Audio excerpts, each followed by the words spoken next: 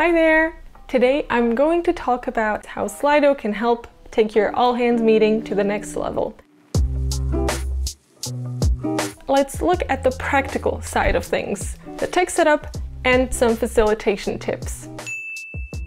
First, create a Slido event and set up your event name, date, and event code in the settings. Set the privacy of your event and customize the branding. You can also share access to Slido with your colleagues.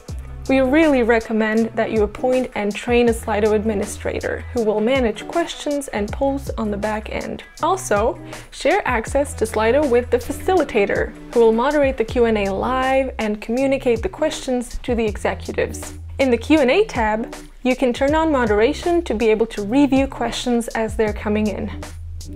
Go through the content of your meeting and set up your polls right here in the Polls tab.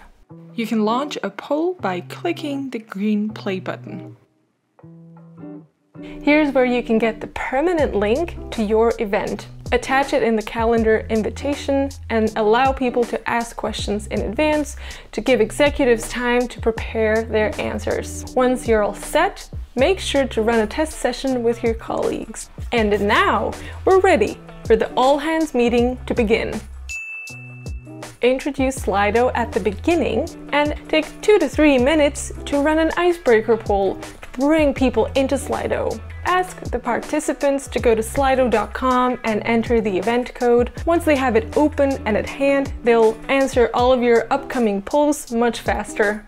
Display the poll results and Q&A in Slido present mode. People are twice as likely to engage with Slido if present mode is displayed and when the speaker is commenting on the results. If you have a slide deck prepared, there's a way to seamlessly integrate Slido into it. Just use our PowerPoint or Google Slides integration or Slido Switcher for any other presentation software. Remind attendees to submit and upvote questions throughout the event. Approve the questions as they come in, and once it's time for the Q&A, highlight the question that is being discussed and mark it as answered to remove it from the screen. After the all hands is over, you can find all the questions and poll results right here in the Analytics tab.